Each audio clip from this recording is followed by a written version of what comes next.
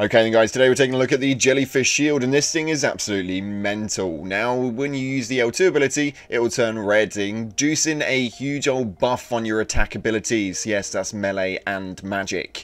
Now, what you need to utilize this shield is 20 strength, 14 dexterity. This is a huge build as it has the unique skill of Contagious Fury, which incites the Jellyfish Wraith and allows its fury to flow through you, raising attack power for a certain duration.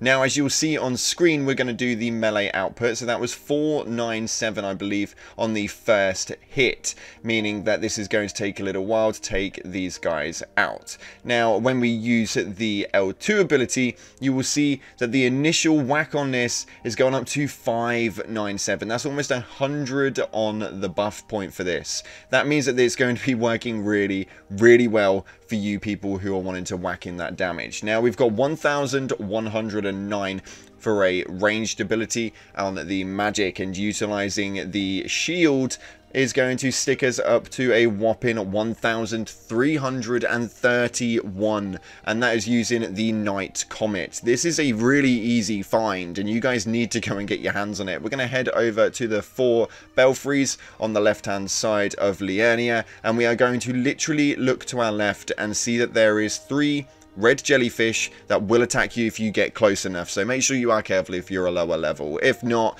don't worry, these things aren't that bad. Now, in between them will be a corpse, and on that corpse will be a purple glowing aura, which will give you the Jellyfish shield. And this thing is absolutely cracked out of its box, and is something that I never thought that I would use, as I don't generally run shields, but this is something you guys need to get if you are looking into maybe getting yourself a bit of a damage increase. And for me personally, this weapon is just so under leveled, it's unbelievable.